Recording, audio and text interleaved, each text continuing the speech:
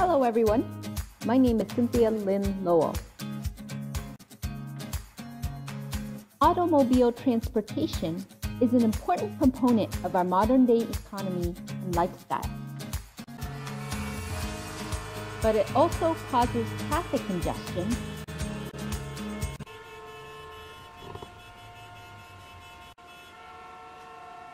and air pollution.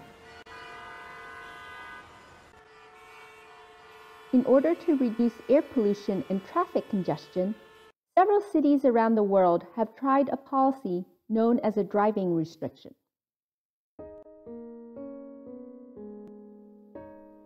In a typical driving restriction, a household is not allowed to drive their car during certain hours of certain days of the week, depending on the last digit of their car's license plate. For example, if my car had a license plate ending in the number 7,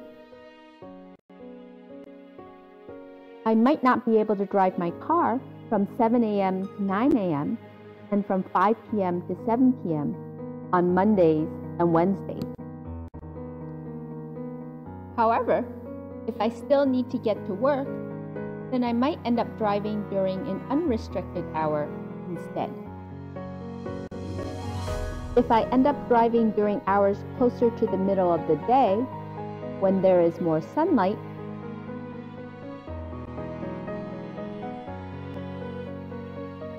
then emissions from my driving may lead to more ozone, an air pollutant that requires sunlight to form.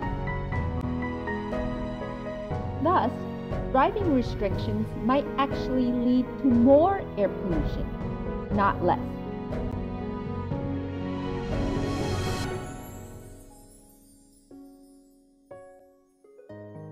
Similarly, if I still need to go to the grocery store even when faced with a driving restriction, then, once again, instead of reducing my driving, I might end up driving during an unrestricted hour instead.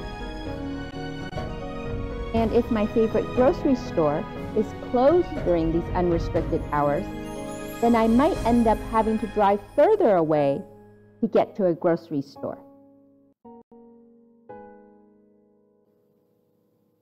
Moreover, that grocery store that is further away might not have all the items I need, or might be on the way to another store I like. So, as a result of the driving restriction, I might end up driving more, not less.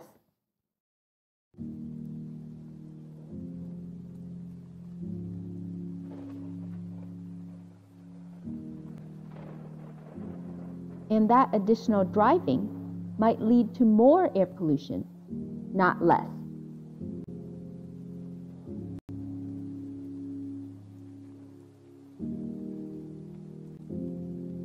Driving restrictions are therefore a well-intentioned policy that may unfortunately have the unintended or even perverse consequence of increasing rather than decreasing air pollution and traffic congestion.